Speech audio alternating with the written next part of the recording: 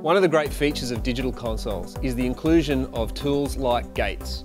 Gates are really handy in cleaning up tracks from unwanted spill and noise that is unnecessary for that channel. Particularly on drums, for example, we have a lot of spill coming from cymbals and even toms when they're not actually being used.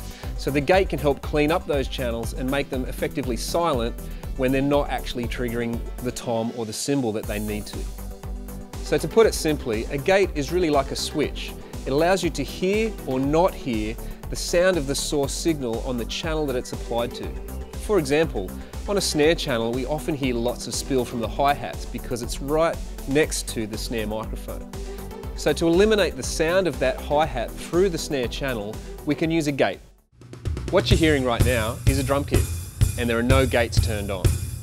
What I've done is set up a shortcut on the console so I can apply gates across the snare and tom channels. Let's have a listen to the difference.